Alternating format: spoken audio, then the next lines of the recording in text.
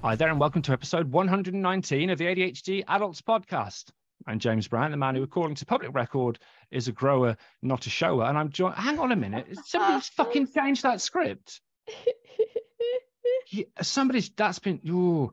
I'm James Brown, the man who, according to public record, is a grower, not a shower. And I'm joined by Dr. Alex Connor, who has no functional penis to speak of, and Mrs ADHD, who once said in a caravan at the V Festival, you know what? I'm not going to say it. This is all wrong, but this is public record, and it did happen in a caravan at the V Festival, and that is going to create some chatter on Discord. Alex, hi. I'm not sure that is public record, if I'm honest. It fucking is now, isn't it? I've screwed that up. I mean, people in the caravan knew. Sam, I was in that caravan, I remember. Hello. Alex. Hi, Sam.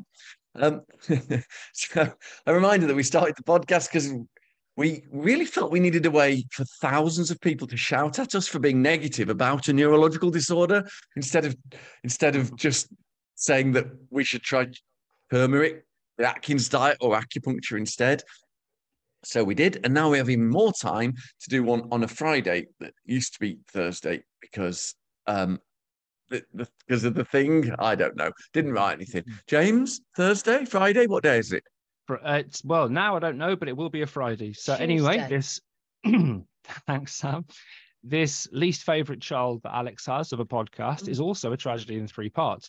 We'll discuss how the week between podcasts has been from our perspective as people with ADHD. I don't know why I did that, and people involved in the community. And we'll answer your questions as usual, whilst also expanding on the theme of ADHD and the bipolars. As always, I'll ask you how your week was. Nobody will ask me, although let's face it, that never happens anymore. So Sam, how was your week?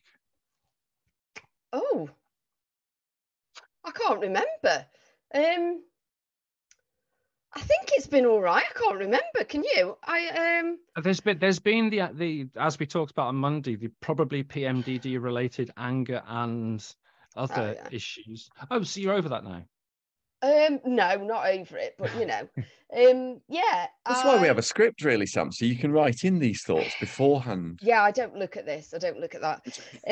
I'm back into making ear cuffs. Really loving it at the minute. Oh, and actually, I've managed to sign back into my Etsy site, so I might actually start selling them again. I don't know. We said don't promote it because you'll get 20 orders and then you haven't made them, and then you've screwed. I mean, I haven't put anything on the site. It might not ever happen. Don't worry about it. It'll be fine. And I'm back into gardening again. When I say gardening, I just mean making holes in the lawn. Loads of them. The dandelions won't stop coming, and I've got a new weed puller now because I broke the last one, and it's really, really good, and I love it. Oh, it's arrived, does it? Have you sent the last one back? Yes, James did it. No fucking way. I know. I'm not joking. This is a genuine question. How? I'd ordered it on Amazon. I pressed. No. I meant emotionally, James. How did she left it in the car, in my car? She left it in my car, and it was in the way of the bit where my arm goes. So I thought, I'll have to fucking take this because, great hack there. It's a great hack there. Just leave something somewhere that your partner has to deal with it, and they'll deal with it. Yeah, maybe. Left it in James' car, not mine. Yeah. So that's good. Back into gardening again. I can't think of anything else that's happened at all ever. What about you, James? Jesus. I mean, yeah. Anyway, look at the joy on her face for doing that. So, still bad. I am still really struggling with mental health. I'm not in that darkest of dark places, though. I've had lots of support from you two and the lovely Jack and Eric, people checking in on me and making sure I'm okay. Does that make sense? So kind of still bad but better. Yeah, whatever.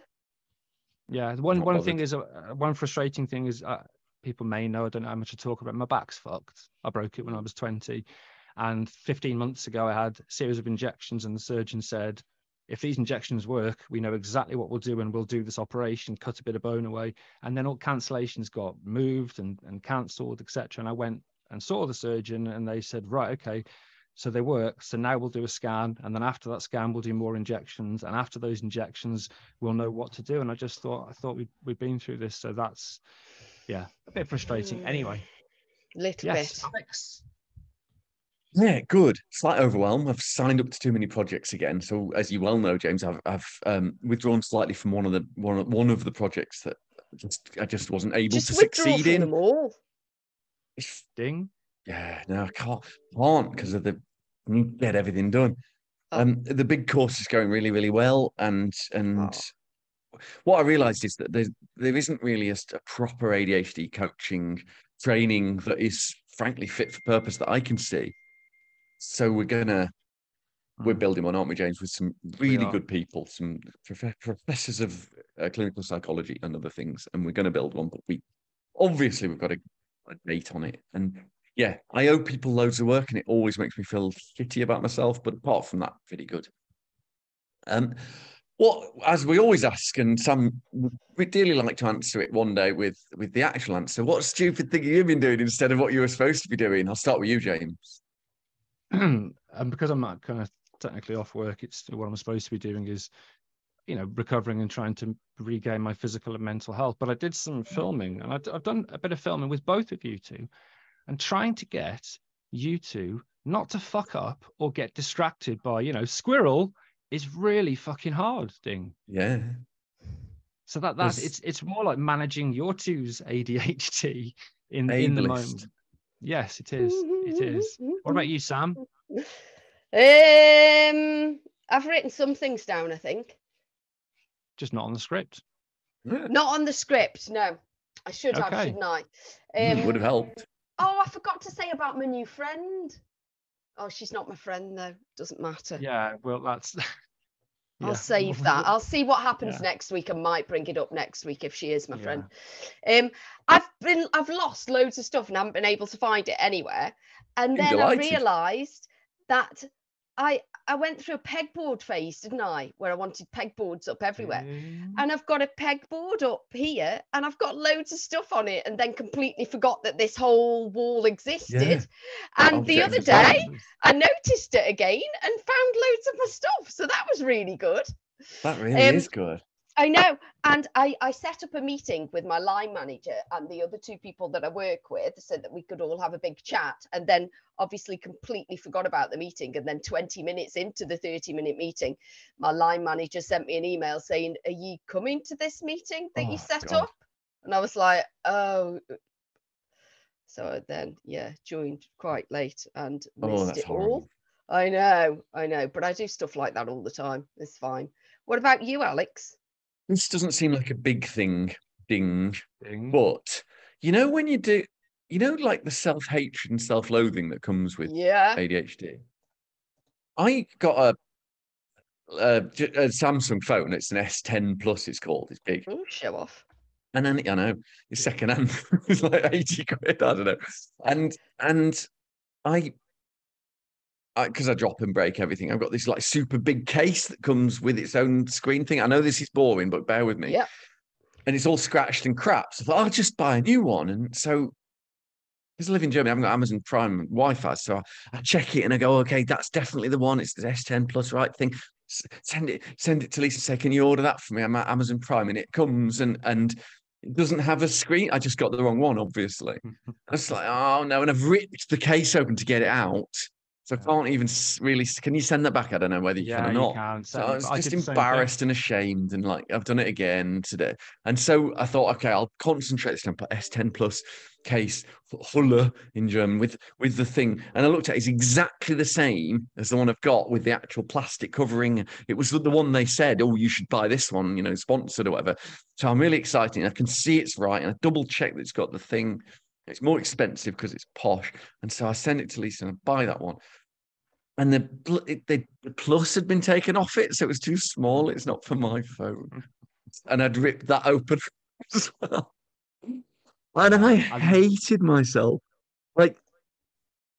Just like, I can't, to not be able to function at that. That is a really basic thing. And somebody I want to speak to and asked to speak to left me a voicemail the same day, on Friday this was. And I can't listen to it. No, I can't. And I don't know why I can't press listen. And I feel sick. I felt sick all weekend about all of these three things. And I don't know if that's a low mood or if it's just ADHD or, I need to do some self-coaching with that. I think it reflects that I'm a bit overwhelmed. But 3 little tiny fuckler, not important things make you feel like a turd. Thanks for that, both. We're going to take a break and we'll be back in part 2 with questions and thoughts from the ADHD adult UK community. Alex, hi. Aight. What's up? Hello, Governor. Okay, coming back in 1, 2, 3, 4, 5, 6. Fuck off, 7. come on. Welcome back to episode 119 of the ADHD Adults. Oh my word, part 3, as always, where people don't realise Sam is the actual fucking devil. Because she seems so nice, but he's a monster. As always, in part 3 of our extra special Thursday episode that's on a Friday now or something, we're taking questions from our lovely ADHD community. Typically, we answer them from Discord. Hello, all Discord, the ADHD Adults. But you can also contact us at the ADHD Adults on the Instagrams or Twitter or any of the other ones as well, the names of which escape me. I'm going to read out the first question, which is from Sam, not Mrs ADHD. We've had a question from before. And it is, the other day, I thought what a rubbish witness I'd make. And how glad I was I'd never been called for jury duty because I don't think I could take it. I like the idea that she thinks jury duty is made up of witnesses to the crime. Anywho, that made me wonder, since ADHD is legally recognised as a disability, what adjustments, if any, can people with ADHD get if they need to appear in court? This goes for witnesses, jury duty defendants, which pisses over what I just said, so clearly they're 2 separate things. Damn it, Mrs. Not Sam, not Mrs. ADHD. Sam? Oh,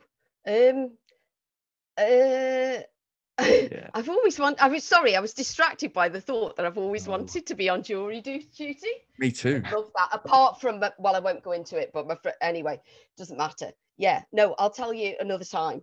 Remind me to, though, because I'll forget. And it's Is it a really horrendous crime you realised isn't palatable for this?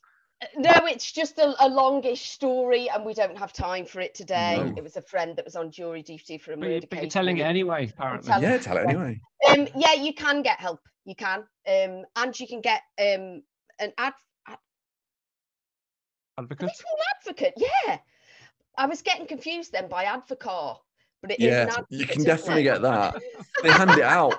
The foreman comes around, and you can either have that or you can have Malibu. You can get help. I can't remember exactly what help. James, can you? It's eggnog, isn't it, James?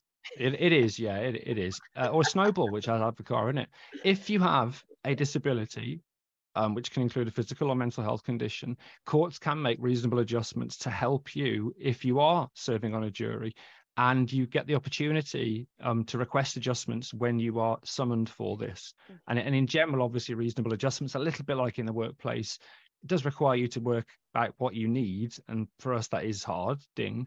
But if you genuinely think that your inattentiveness and inability to sit still is going to make you an inappropriate juror, then I imagine you can state that, and then it would be up to the criminal justice system, CPS, etc., to work that out. It's a great question.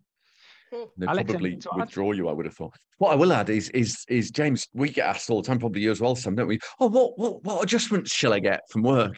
And there's literally no answer to that question. It's so individual. Yeah. It depends on the difficulties you're facing and what the potential solutions are. And frankly, are they reasonable? There isn't an answer, but people love answers to questions where there aren't any.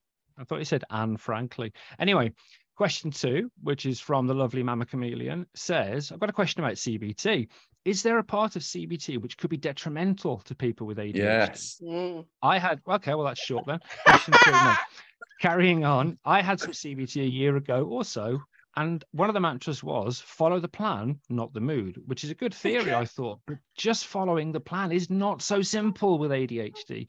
Any thoughts? How can we use CBT realistically, so for those that aren't aware, cognitive behavioral therapy, to get something positive from it without expecting too much? And then a little final question, which character from What We Do in the Shadows does James most resonate with? Let's deal with the CBT first, Alex. Have you tried a planner? Yeah, no, we've talked about CBT before. It's an absolute pegging nightmare if you haven't got a CBT specialist that is sensitive to either ADHD or you holistically as a person. So if the person with CBT doesn't understand ADHD at all, but they're prepared to listen to what you're saying you can and can't do without judgment, that's fine. But it's fucking rare as rocking horse shit, frankly. If they understand ADHD and not just their own ADHD or the one that they're familiar with, I mean, in general, then that whole follow the plan thing only is just out there, has to go out the window. Because what you need is a plan that's going to be effective, not that you think is going to be effective. It requires a lot of analysis of what has happened before with you, when you were successful and what the processes involved were. And when you don't follow the plan that you both agreed and you were in the CBT, absolutely 100% convinced you definitely would do, and you just didn't, you feel like shit about it, a good CBT therapist will use that only as an advisor. It just tells you about yourself. It doesn't judge you. It doesn't, and it helps you figure out what you can and can't do. But again, that's really, really unusually rare. Sam, you've had CBT, I believe. I have, and I think I'm probably one of the few, because there's not a lot of evidence for CBT, is there? Really? Low quality. For ADHD, there's lots of it, yeah, but it's low quality. Yeah. Low quality for ADHD, evidence no. For ADHD and CBT, yeah. No. But I actually found it really useful. But then I fucking love admin. I'm one of those rare people. Admin's my job, and I love filling out forms, and I love all that shit. So CBT worked really well for me because I love doing all the homework. I'm one of those rare people that loves it, and I like kind of simple things where I ask myself a question, and I've got a sheet, and I go through these steps and ask myself questions and realize that all the stuff I've got in my mind is just complete bollocks. So it works really well for me, but I instantly forget it after I finish the course, so I have to keep doing it again. But yeah, I generally, I think for people, there's lots of people anecdotally, I think, that say that it works for them, but there's lots of people that say that it really doesn't. It's one of those things like, I don't know, fish eggs or golden orbs or long pigs or whatever. I don't know what any of that is. What is she saying? What are the last three things? I don't know. I'm going to move on before she explains it. Just to clarify, if you look at the National Institute for Clinical Health and Excellence, or NICE guidelines, CBT is the only other thing it recommends really on top of medication. But it says, if you look at the evidence, the document that says this is the evidence behind our decision, it says pretty much all the evidence is low quality. So that's poorly designed or poorly reported studies. And to answer the other question, clearly Laszlo, the character from was literally based on me. Yeah, Colin, definitely. You are, without a shadow of doubt, not Laszlo. I'm not, you bastard. You're Colin. Utter bastards.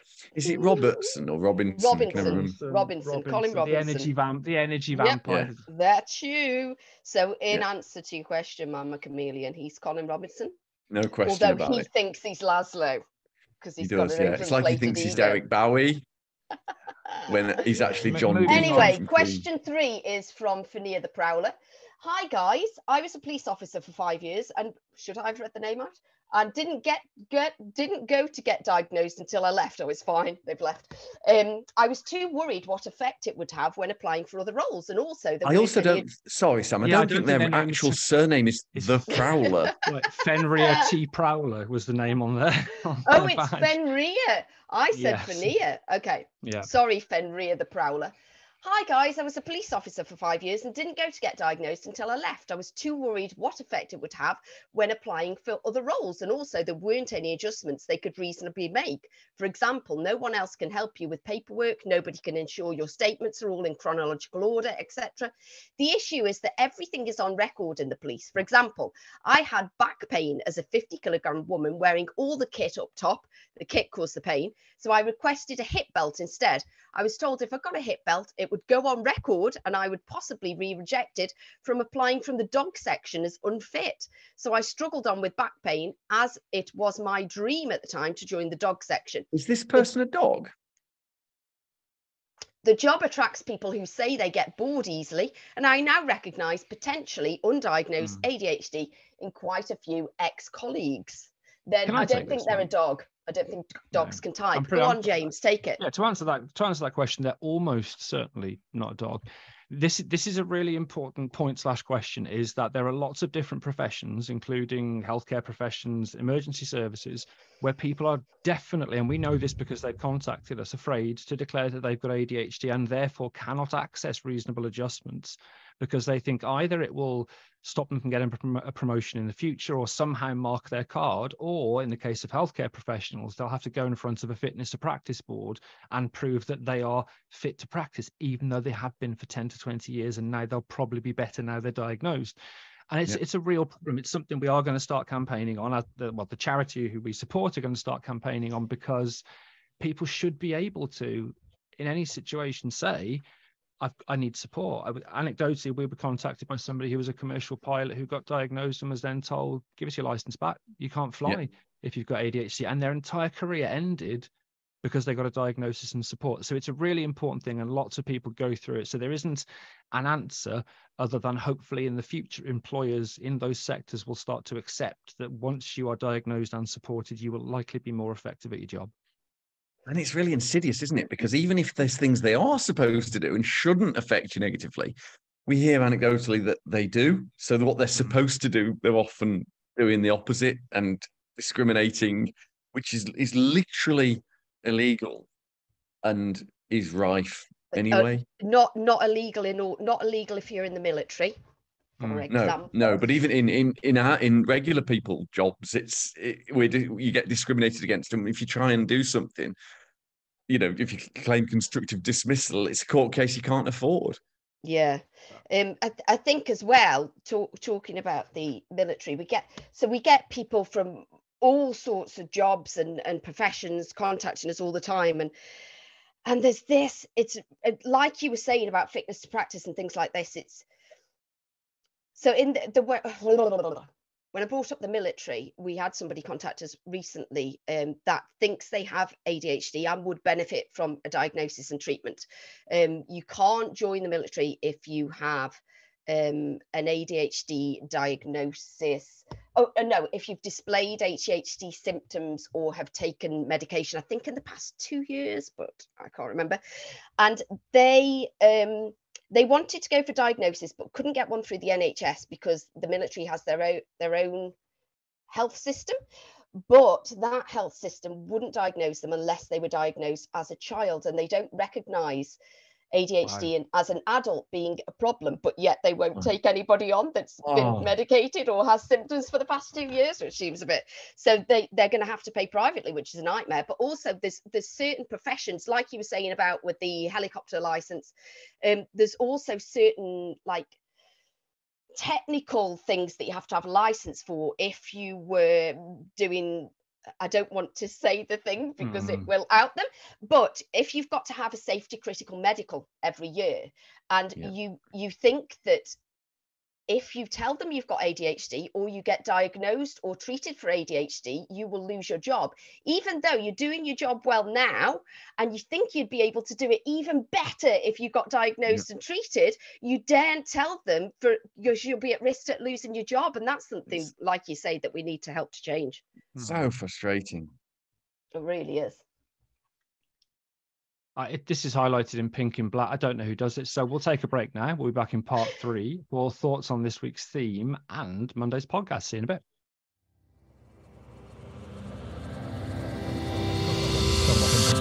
Welcome back to episode 119 of the ADHD Adults podcast, where we're talking about ADHD and bipolar disorder. This is part 3, where we will talk about something. James, what made you choose the last idea for a theme? Flawless. It was. Obviously, we get asked for lots of. I think we've got 328 episode requests in, which probably is more than that. Yeah, which is good, but obviously quite a few of them have been related to bipolar disorders and my cyclothymia, which I'm now happy with the diagnosis after Monday's episode, and the script guys.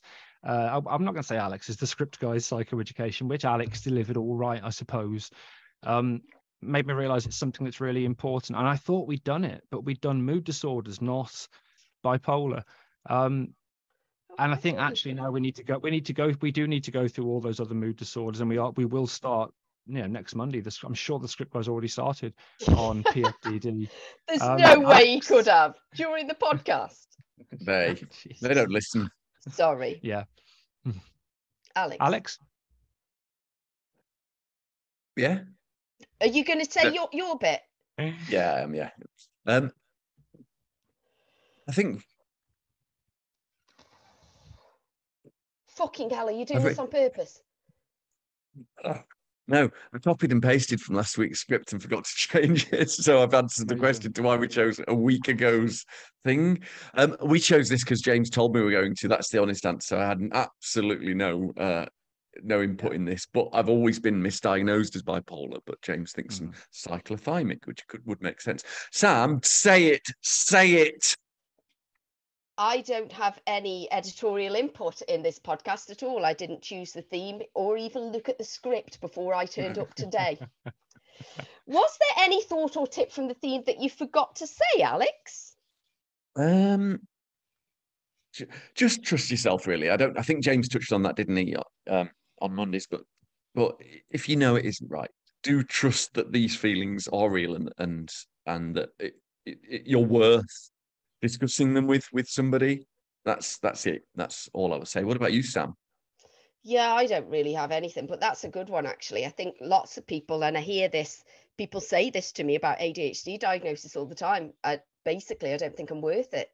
I don't think I'm worth getting a diagnosis. And yeah, absolutely.